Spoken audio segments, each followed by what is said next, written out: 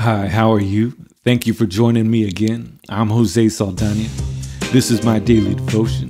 Appreciate you taking just a few minutes to listen here. And hopefully I can teach you something, help you be encouraged today, maybe give you something to think about, hopefully something to share. Today we're looking at Mark chapter 10, verses 29 and 30, and we're talking about quality investments. In the context of this scripture, his disciples are asking, mainly Peter's asking, he says, "Lord, we've left everything to follow you.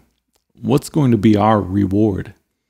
And Jesus answered and said, "Verily I say unto you, there is no man that hath left house, or brethren, or sisters, or father, or mother, or wife, or children, or lands, for my sake and for the gospel's, but he shall receive 100-fold now in this time, houses and brethren and sisters and mothers and children and lands with persecutions, and in the world to come, eternal life." When I first started walking in this way, one thing I understood from the get-go was that it was going to cost me something eventually. Initially, it doesn't cost you anything to respond to the gospel. You hear the gospel and you have the opportunity to respond freely. Your choice. God chose by the foolishness or the simplicity of preaching to save them that believe, and that doesn't cost me much of anything. I respond by faith, but God has already given to me the measure of faith that I needed to respond anyway. To repent and ask for forgiveness, that's pretty much free as well. God has given us the gift of repentance or remission of sins. Then God has promised to give the gift of the Holy Ghost. And if a gift cost me anything, it wouldn't be much of a gift at all. That would just be something I'd be buying for myself. Looking back over history and through the New Testament, it was evident that everyone that followed after Christ paid a cost. Every apostle paid the price, and many early Christians paid with their lives. So if it cost so many people so much, why wouldn't it cost me anything? Why wouldn't it cost you anything?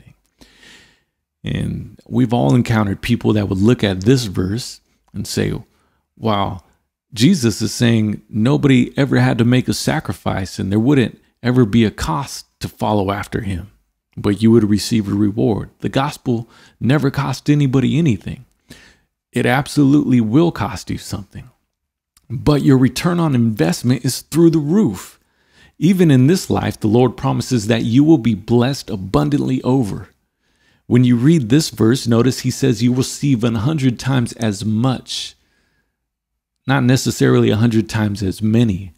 God doesn't promise to multiply your quantity, but to immensely multiply your quality. Every instance, every aspect, every section, every page of your life is improved greatly when you start living for God. Your friends are of a higher quality when you find them in the church. Your family, when serving God together, is of a higher quality. Your family life together is higher quality. Your whole being, everything that you do, your ability to work and build relationships and walk through this life with peace and confidence and victory, your quality of life is so much better. Our whole life, talking about my family, my cousins growing up, anyone who was connected to us and would get introduced to the rest of our family would express great admiration for the closeness and the quality of relationships our family shared. And to me, it's obvious why, is because our mothers and our aunts were gospel-involved people. And that trickles down, that carries on.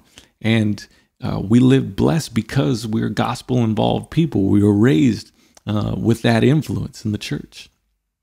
Everything gets better. It's a promise. And God cannot lie, and he cannot break his promise. He will never owe anyone anything. So no matter what the implied cost is, if you give it up, you will get back 100-fold. He will not owe you anything. And then to top it off, he'll give you eternal life. What a great investment.